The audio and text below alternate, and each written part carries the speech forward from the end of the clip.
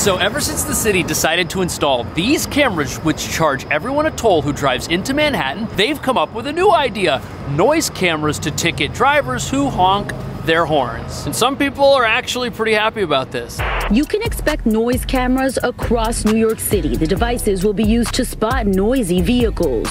Think it's a good idea? Yes. I wake up at 3 in the morning and it's like people honking. A minimum of 5 cameras will be placed in each borough. Fines are hefty, starting at $800 and increasing to $2,500. What New York City is saying to drivers is that there's no room for your cars. I think that maybe the city should start focusing on the mopeds and the mobile scooters.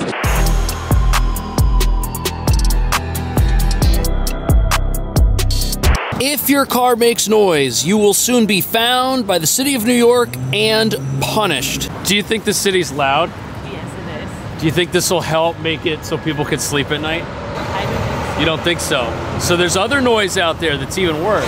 And that's the big controversy about noise cameras, because yes, traffic's loud, but so is the subway and this gas generator right here. Listen to this thing. And construction sites are particularly bothersome. And this doesn't just include honking, it also includes cars with loud mufflers. Yep, that's right. You're gonna get a ticket too. New York City is saying to drivers is that there's no room for your cars. I think that maybe the city should start focusing on the mopeds and the mobile scooters and maybe start having them get licenses and maybe use that as a way to build revenue instead of continuously charging, drivers. Now look, as somebody who has a neighbor who owns a Honda Civic that makes the exact same noises I was just making, to be honest, I'm hoping they put one of these cameras on my street so that I can sleep at night, because this guy only drives at night. But my inner American who loves freedom wonders if this is just a little bit too far. I mean, we've already got the red light cameras, the speed cameras. Now we're gonna have cameras for noises and minor annoyances, but this makes me wonder what law will come next. And the way the cameras will work is, first of all, you won't be able to see them like these toll cameras. No, they will be hidden. And the city's actually been pretty clear that they're not gonna tell us where they're setting them up. That way they can catch people without those people knowing and evading them. But when they detect a loud noise, they will send a ticket to the vehicle's registered owner. And they're gonna measure vehicle sound from a distance of about 50 feet. And although pretty much everyone hates the speed cameras and the red light cameras, these new noise cameras actually have more support than you might think. You can expect noise cameras across New York City. The devices will be used to spot noisy vehicles. The idea has already been piloted in different parts of the city, and officials say now that testing is done, there are plans to implement it.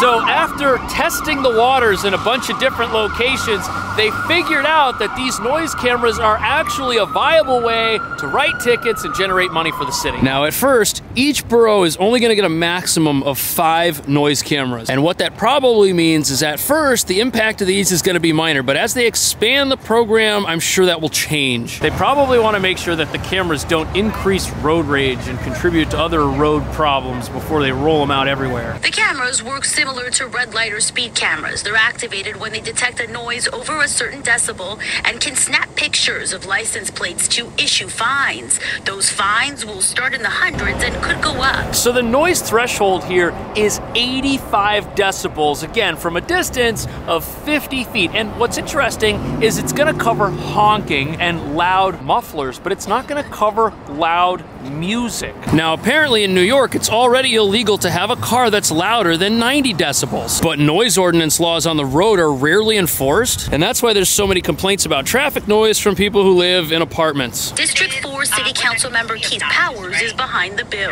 Everything we're talking about when it comes to noise is about obnoxious, unnecessary, too much noise. District 4, Manhattan, that's where we are right now, and this is one of the loudest parts of the entire city. If that second-story apartment window is your window, you probably never sleep ever. There's a crowd of people, there's all this traffic, and there's a light right there. Whoever bought that place, the realtor probably threw in a set of noise-canceling headphones. Just look at all this traffic, absolutely crazy. But to be honest with you, I think this is the political equivalent of low-hanging fruit. Yes, there's a lot of cars on the road, but there's even more people living in the apartments around the road, and the solution is an automatic money-generating camera that the city owns and operates. So residents are gonna get less noise, the city's gonna get more money. It's an easy win. There's no way this wasn't gonna pass. Officials aren't releasing where where the cameras will be, the locations being withheld on purpose.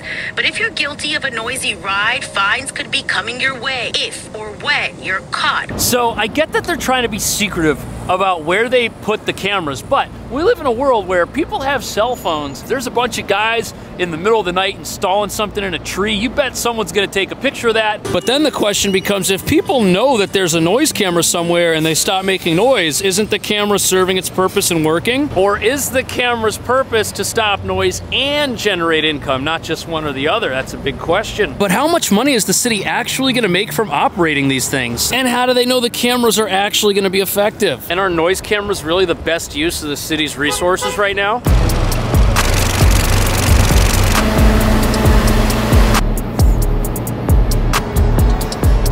Fire trucks, ambulance, police. The construction noise. I wake up at 3 in the morning and it's like people honking. And I've been living in this neighborhood for 59 years. The noise level has escalated unbelievably. All right, so before we discuss how much money these cameras might make, it's important to understand that local residents, they've got a lot riding on this being successful. And that's because this past year, the average rent for an apartment spiked at $5,600 a month. If you're paying $5,600 a month to sleep here or here and you can't sleep, you're gonna be upset. And street noise, road noise, honking, it's a real life alarm clock at the worst possible time. When I lived in Manhattan, I lived in an apartment on a very busy street corner, kind of like this one. There were buses, there were cars, there were trucks, and there was noise from workers at construction sites like this one. It was absolutely deafening. A minimum of 5 cameras will be placed in each borough. Their locations based on 311 complaints. Fines are hefty, starting at $800 and increasing to $2,500 for repeat offenders. Ouch, $800 for the first offense, $2,500 on the third offense. That's a ton of money. The city is gonna make an absolute killing from these tickets. And although the initial amount of cameras is low at only 5 per borough, they're going to be strategically positioned in parts of town where there are the most complaints. Probably like at this busy intersection. And since the city already has a pretty much useless 311 noise complaint system, they already know where the most people are having the most problems. This is a graph showing how complaints are skyrocketing across the city. And here we have a little noise map. The dark blue areas, those are the loudest, and that's actually where we are right now, up by Columbus Circle in Midtown. And New York's already so expensive. There's no way drivers have an appetite for multiple tickets that can add up to $2,500 a pop. And these fines are gonna be on top of the new congestion tolls, which are gonna charge drivers $23 a day to enter this part of the city. But I'm wondering, how do you fight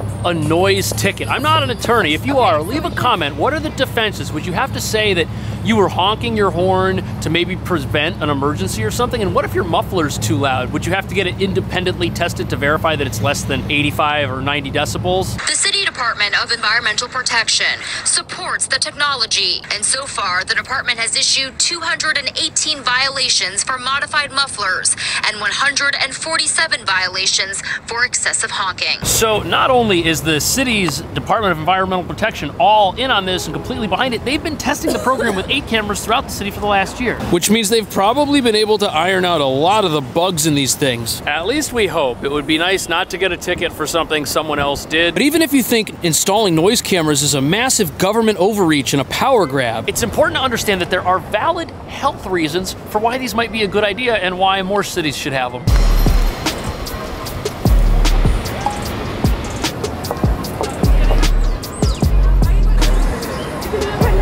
Imagine walking down any crowded city street. Now, close your eyes and imagine hearing this. I'd freak out. Does it sound like gunshots? I mean, I'd be pretty terrified, to be honest. That sound is actually coming from the tailpipes of cars.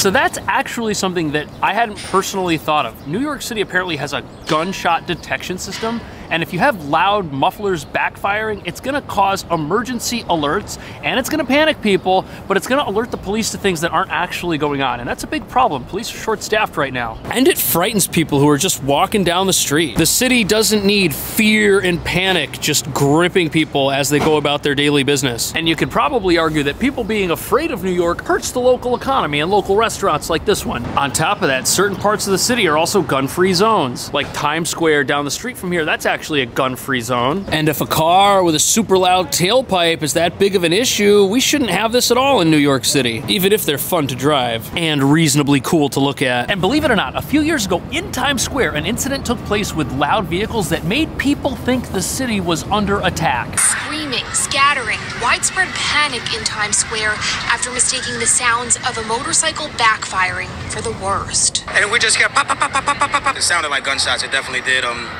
2,000 or 3,000 people maybe just like dissipated into like thin air. So I guess if you live in a part of the country where you're surrounded by loud backfiring cars, this isn't gonna be a big deal to you, but here it's very rare and people are already really nervous right now. Tensions are very high as far as safety goes, and all those people running and stampeding each other, someone could have gotten really, really hurt. And honestly, I wouldn't be surprised if loud cars and street-related antics caused similar incidents. But even if we don't have another mass stampede caused by a motorcycle that's a little bit too loud, the acceptable levels of noise that you can hear for a long period of time, those levels are lower than constant exposure to something that's 85 decibels. That's dangerous. And loud street noise could detrimentally affect people in an apartment or office. For reference, the American Speech Language Hearing Association lists sounds that exceed 85 decibels that include a subway, passing motorcycle, and on the more extreme side, firearms and fireworks. And this is actually why some people, you'll see them wearing earplugs on the street, or especially in the New York City subway where noise levels get crazy loud. Some of the trains, when they come screeching into the station, like over at Union Square, it's just deafening and ear piercing. That's dangerous. If you do that every day, it's gonna add up. But unfortunately, constant noise in the city is such an issue that some New Yorkers have gotten fed up with it and have taken matters into their own hands.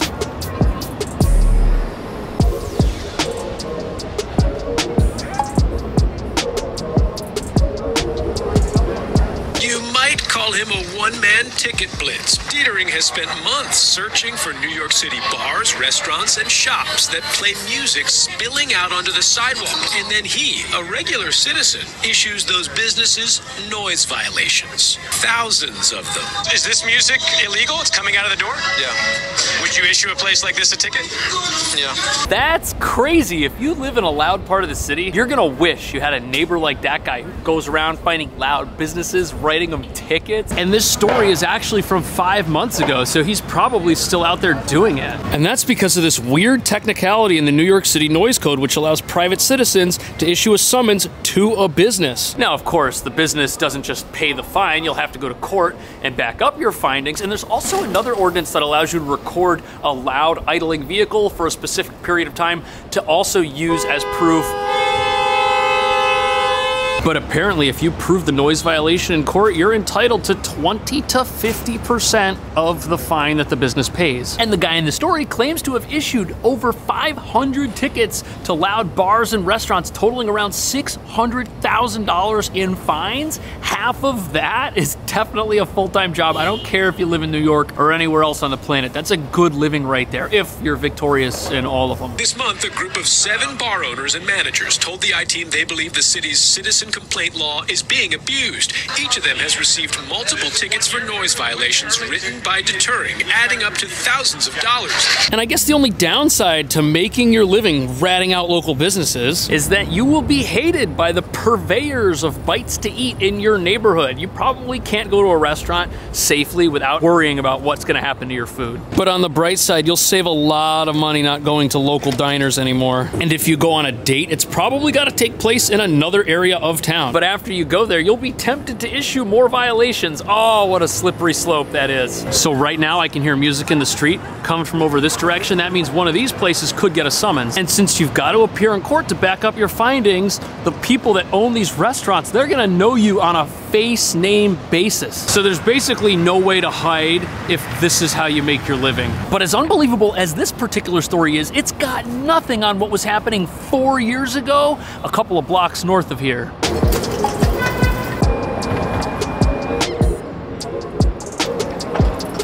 They had 20 cement trucks at 3 o'clock in the morning idling. Mike says he tried to ask for some peace and quiet at night. When that fell on deaf ears, he took the developer, the construction company, and even the bank financing the project to small claims court. And this non-lawyer won. Now that's wild. Here you have this 70-year-old Upper East Side resident who's taking on local drugstores and grocery stores that have deliveries at all random hours of the day and actually winning. That's wild. Like, look at this Gristedes right here. I'm not hating on this place, but I don't see much of a loading bay area. They're gonna have to take deliveries from the street. Same deal with this Duane Reade drugstore. And look at this Natural Market right here. There's apartments directly above it. You know they hear all the noise that happens from people unloading vehicles in the middle of the night. Just listen to the noise from this loud truck. There's no way that rumbling engine isn't audible from all the apartments over here. But at the end of the day, that's a pretty big truck, and even though it makes a lot of noise, if it's got to park somewhere to put food in a grocery store, and they want to do it at 3 a.m. when they're not getting parking tickets and inconveniencing other people by being all over the sidewalk with their skids and their pallets and their loading dock, you can't blame them for trying. But apparently when this resident went after the businesses for noise, he ended up taking them to small claims court with a limit that's $10,000. Mike says after this guy refused to be respectful while delivering at 3 a.m., he took Rite Aid, Duane Reade, and Starbucks to small claims.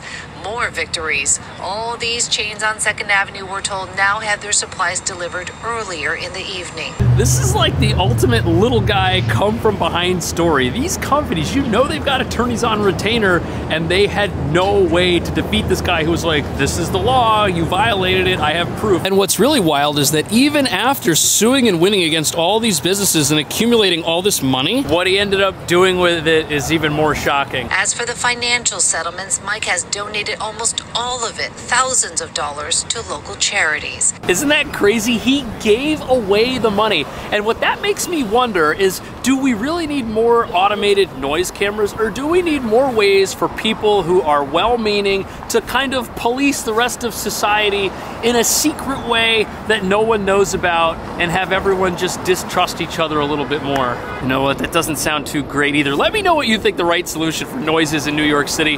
Thanks for watching. I'll see you in the next video.